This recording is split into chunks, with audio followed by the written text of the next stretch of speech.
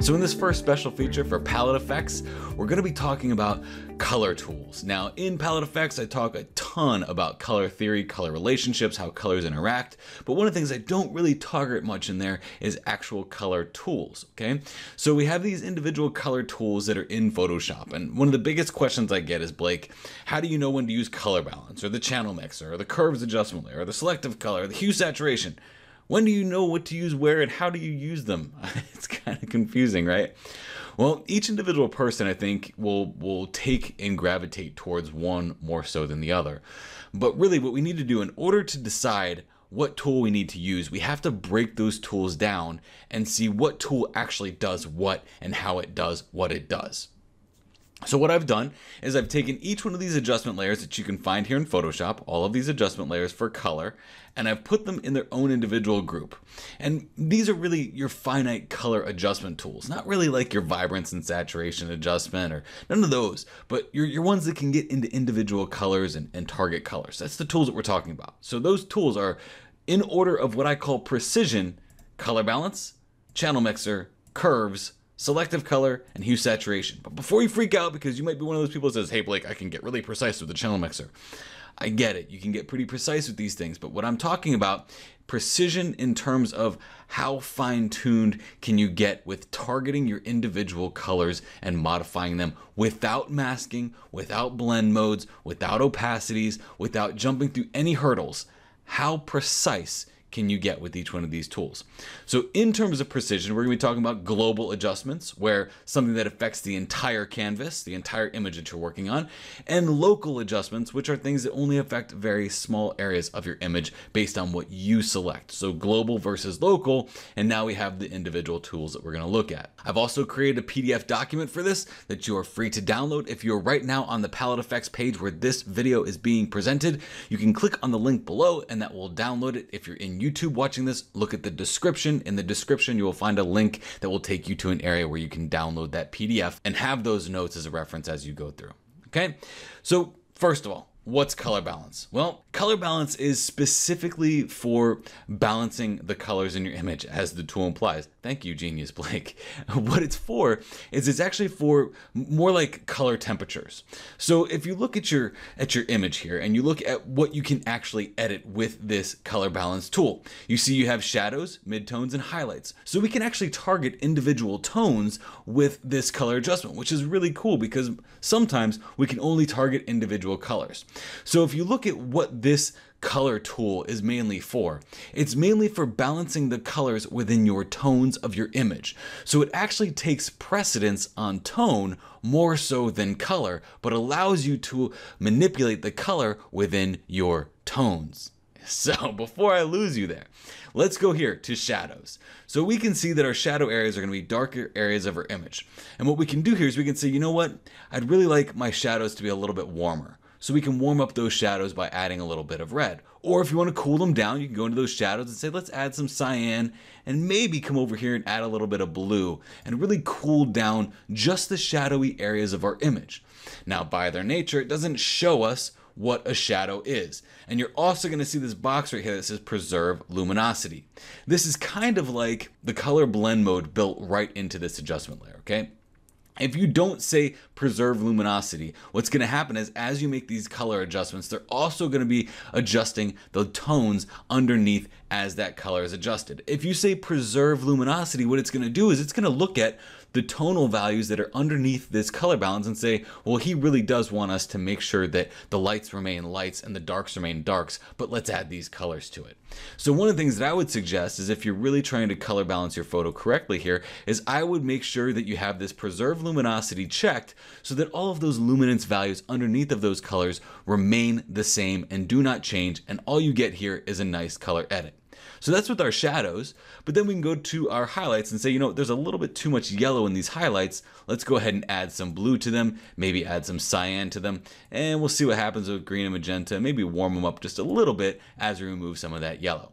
So you can see the before and the after here. What we've really done is we've used the color balance tool. It's a global tool. It globally edits your entire image, but it locally edits your midtones, highlights, and your shadows, okay? But we don't necessarily know what a highlight, a midtone, and a shadow is unless we intuitively know that this dark area is a shadow and this light area is a highlight.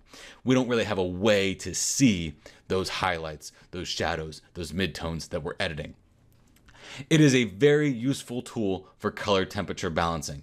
And actually, when you think about it, if you come into Photoshop, you don't really, like in Adobe Camera Raw, if we were to go into Adobe Camera Raw right now, in Adobe Camera Raw, we have temperature and tint right here, right? Well, where in Photoshop do you see a temperature and tint adjustment? You don't. This is essentially your balancing tool in your temperature and your tint to get your image balanced out correctly with your midtones, your highlights, and your shadows. So instead of it globally editing your image with that temperature and that tint, it gets micro into those midtones, shadows, and those highlights. So moving on to our next level of least precise tools, we have the channel mixer. And before we freak out, like I said, inherently the channel mixer tool is not the greatest for very fine-tuned editing of colors, but it is very good for other things. I like to use the channel mixer for masking to make very precise masks, but I don't necessarily like using it for my color adjustments.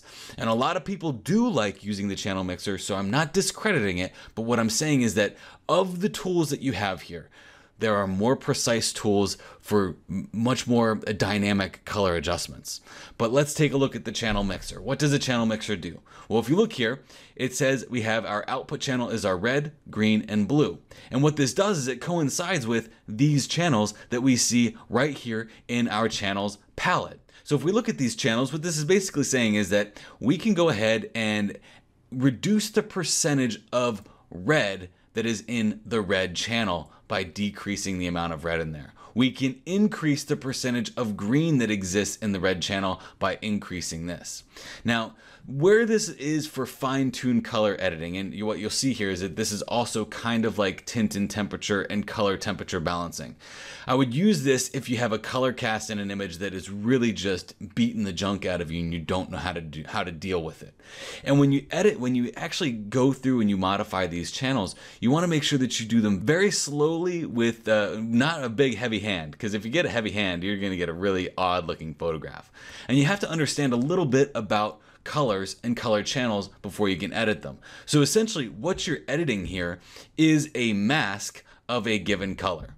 So if you're in the red channel, it's almost like you're editing the colors within the mask of the red channel here. If we were to go ahead and look at just this red channel here and take away your blues and your yellows here, this is essentially what you're editing when you move the red adjustments. You're adding different colors to these white areas of just this red channel. And then likewise, just this green channel, and likewise, just this blue channel. And that's kind of how this is interacting. It's allowing you to use those tones and those colors that are within those individual channels so that you can modify your image accordingly. Notice how our blue sky up there isn't really changing much because it's not allowing that, because that doesn't really even exist in this red channel. Look at the red channel. See how it has black up here in the red channel, right up here? That basically means that when you're in this output channel as red and you're affecting that channel mixer, you're not going to affect anything that is in black in this basically mask that is showing us in monochrome what the red channel actually does. While I did say that this is good for precise masking, let's show you that here real quick, okay? So let's go ahead and go into our channels. And let's say, we know for a fact that our sky is blue, but we want to make a really good mask for just our blues. And maybe this wouldn't be the case where you want to come in here and try to use your selective tools in order to do this. You can use channels to make very precise selections. So let's say I go into the channels mode here and I click on just the blue. I don't want to see anything else. I just want to see the blue channel. If I go into the channel mixer here, I can change this to monochrome so that I'm only affecting lights and darks now, because when it comes to masking, we only want to affect lights and darks.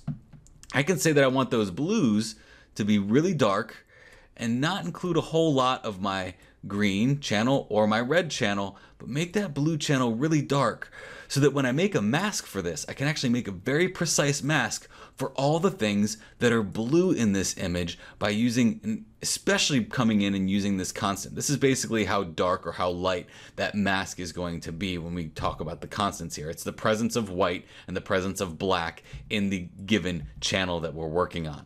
So if we were to go ahead and reduce this down and make that darker, now what I can do is I can come up to my select, go to color range, and I can select this color range right here and select the fuzziness on how much I want that mask to actually select, and press OK.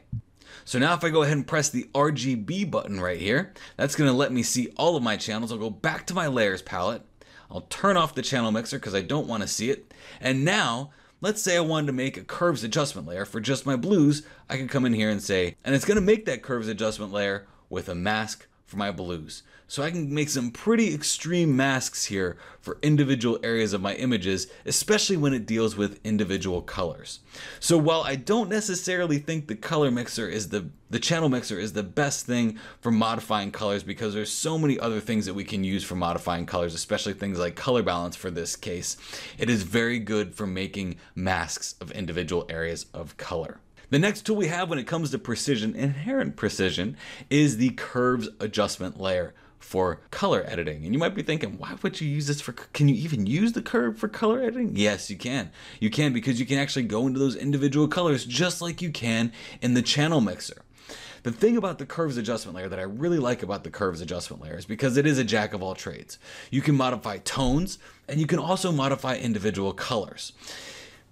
I think that the curves adjustment layer typically works best when you already have a precise mask for it. That's why in terms of precision, it's in the moderate level, but you can get pretty precise with what it is that you're actually adding your colors to. If we look at a curves adjustment layer, just to refresh your memory, a curves adjustment layer down here, this is your darkest darks, this is your midtones, and this is your lightest light areas, okay? So if you were to go into the individual colors, let's say we go into the color red. We can basically say, of this entire image, I want more red in the midtone areas of my image, or less red in the midtone areas of my image. But if we want to get even more precise with it, we can say, you know what, I don't want that to affect my shadows at all. So I'll bring this up down here, and I don't want it to affect those highlight areas at all. So I'm really just adding or subtracting that red from the midtone areas of my image by making a very precise curve for where I want those to be added to my image. So on this curves adjustment layer, in the red channel here, what you'll see here is that this is split in half. And we're going to talk a lot about the way complementary colors work in palette effects. But up here, if you move this up, the whole image is going to get more red. If you move it down, the whole image is going to get more cyan, because on the color wheel, they are opposites on the color wheel. In the green channel, move this up, it's going to get more green. Move it down, it's going to get more magenta. In the blue one, move this up, it's going to get more blue. Move it down, it gets more yellow. So you see that this is a complementary color idea here. So what we can say with this is, we're in the blue channel, we can say, you know what, I need my highlights to have a little bit more blue in them, but please don't affect my midtones or my shadow areas. I now have my highlights where I can add more blue or more yellow to them. So if I wanted to offset the color of this yellow here in the foreground, I'm just adding that to the highlight areas, and I'm being very precise with it. The beauty of this is that I know what color I'm editing. So I think that this is a little bit more precise than something like the color balance tool, because I get to say what exactly that midtone or that highlight or that shadow is that is receiving more blue or more red or more green or cyan, magenta, or yellow.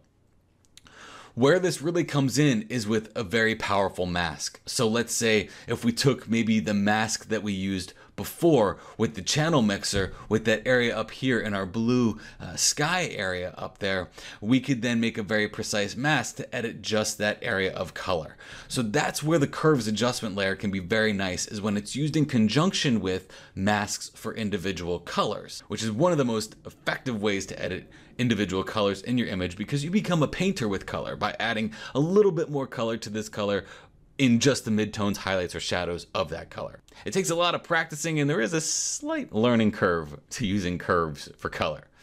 So the next one, moving on down, we have selective color here. And selective color is a very powerful adjustment layer here, and it's very precise. And it's interesting because it doesn't work with a very heavy hand, and it allows you to go into not just your red, green, and blue channels, but your reds, your greens, your blues, your cyans, your magentas, your yellows, and it allows you to apply certain percentages of colors to those colors and not work with a very heavy hand. And what I mean by a heavy hand is that it doesn't work globally and it doesn't work very fast. It's very fine-tuned refinement of colors. So if we have the selective color adjustment here, what you're going to see is you have a series of presets here if you want to use presets, but the big thing right here is colors. You have your yellows, greens, cyans, blues, magentas, and even your whites, neutrals, and your blacks here. Those are considered areas where you can add colors. So you get some really nice fine-tuned editing here with colors. Let's go into the color blue here, just because we have a lot of blue here and you can really see it. What this is saying is if I move this up, it's going to increase the percentage of cyan in my color blue. If I reduce it, it's going to increase the amount of red in my blues by removing cyan. See here, cyan, negative 100%. Basically, remove the cyan from the color blue, and this is the color that would result. So it doesn't exactly change your color to red. It doesn't change your blue color to red at all by any stretch of the imagination. It removes a percentage of cyan or adds a percentage of cyan to your color blue. So if you say, let's add a percentage of cyan here to really balloon up this area here, but now we go into the magentas. You can add a percentage of magenta to your color blue, or you can remove a percentage of magenta, basically adding green to your image. See how this works? We talk about color theory a lot in the palette effects panel, and what you're seeing here is a direct relationship in complementary colors, because what we say when we're reducing magenta by negative 100% is we're adding green to our image essentially. By removing magenta from our image, the result is going to be more green. Okay, and then over here with our yellows, if we increase the yellows in our blues, notice how our blues start to get a little bit toned down.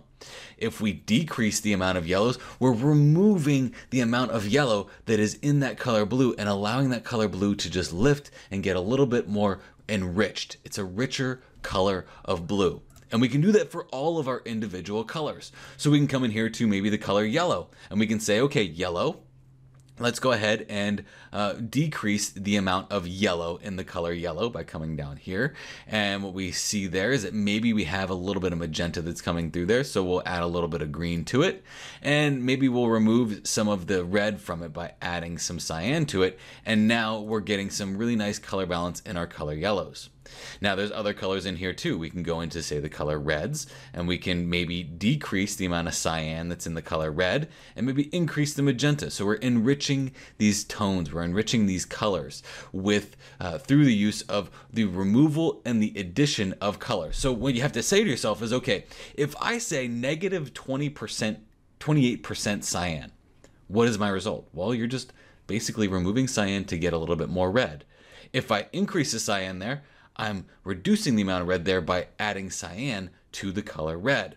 So it's a really nice tool, and it can be very precise, but what holds it back from being extremely precise and what sets it apart from something like the hue saturation adjustment layer is a very simple thing like an eyedropper. If Adobe would just realize that maybe just a little eyedropper tool here would be nice so that when you click it, it would change to the color that you want to edit, that would be awesome.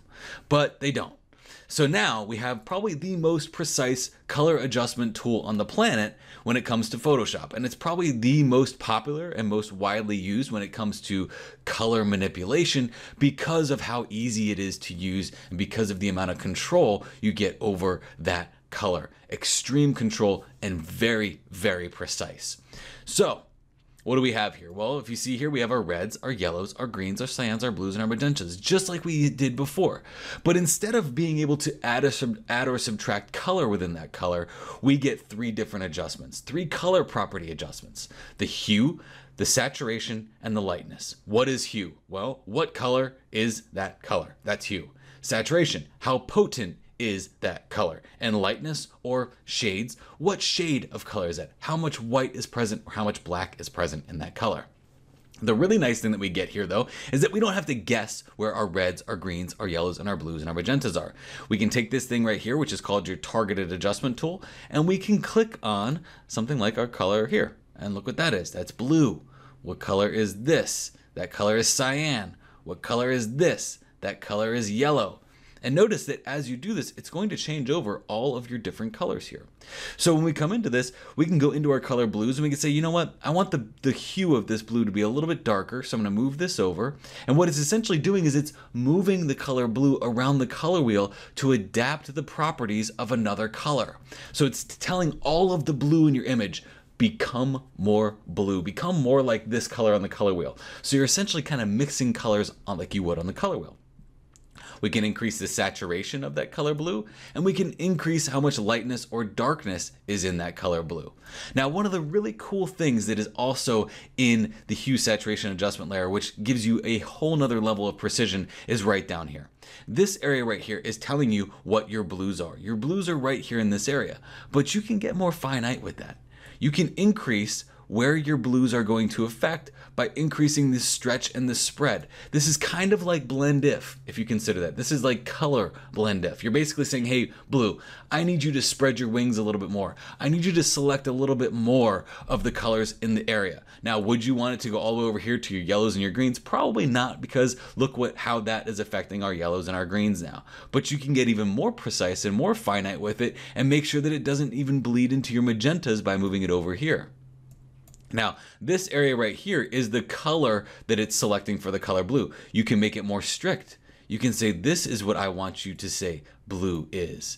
You can even move this around by clicking in the middle of it and moving to where you want blues to be selected on your image. So this is where precise, very finite color adjustments come in. We could then still stay stuck on this target adjustment tool and click on our yellows.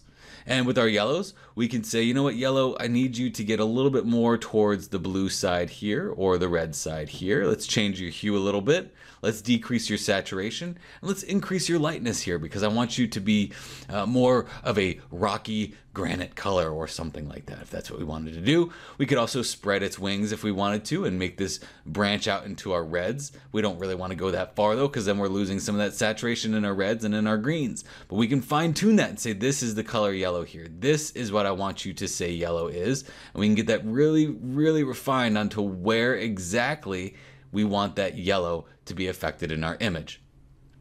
So you see, what we have here is we have the color properties. We have the ability to say, hey, yellow, turn a different color, get more saturated, become more potent, or I need you to have a little bit more lightness or darkness in you. And then we can even say, hey, yellow, I need you to change your property altogether by clicking down here. Now you're going to see this colorize option here. If you press colorize, what that's going to do is it's actually going to change the color of your entire image globally based on this hue adjustment here. Where is your hue set to? We're basically making a monochromatic looking image this way. This can be really good for color grading. I actually really do enjoy color grading this way because of the way it preserves the tones and the luminance values underneath the image. So if you're wondering what that colorize button does, that's what colorize does. Now you don't just have to go into your RGBs, your reds, your blues, your greens, cyans, magentas, and yellows. You can also adjust the master, which is your luminance channel. You can make the whole image more vibrant. I wouldn't suggest doing it, but you could. Okay, with great power comes great responsibility. Don't do it if it doesn't need to be done. And you can change all the hues in your image. This is like the Wizard of Oz. This is the horse of a different color here. This is that clever trick that they did in the Wizard of Oz. As a kid, you're like, whoa, how did they do that? That's how they did it. They just changed the hue slider on the entire video. So in that PDF, you're going to see a chart, and that chart spells out exactly what areas in your image are best affected by the individual adjustment layer. Now, it doesn't necessarily tell you which one is best. I'm not going to sit here on a pulpit and say the best color adjustment tool is the hue saturation adjustment, and that's not necessarily the case. The best tool is the right tool for the job. And now that you know how each one of these individual tools is used, you can use them better in your color adjustments as you edit your images. We talked about precision. Each one of these tools has a level of precision, and some of them are much more precise than others when it comes to color editing, okay? Actually editing and precisely and accurately rendering color. Okay, I'm not talking about how well you might be able to use the channel mixer, okay? I'm talking about how well can you select a color and modify that color. And with that being said, the most precise tool, when you know how to use it, is the hue, saturation, and luminance and lightness tool, because of the ability to change the color of the color, change the potency of the color, add a shade to that color or a tint to that color. So we make that color lighter or darker. The ability to even spread the wings of that color, to make that color affect more than just the color yellow, but colors that are on the sides of it as well. So this was your first special feature for the Palette Effects release. I hope you enjoy it. Please feel free to download it and the PDF to go along with it, because this is some really important stuff to get a grip on before you start diving into Palette Effects. Again, my name is Blake Grutis with F64 Academy and F64 Elite. I certainly hope you enjoyed this tutorial.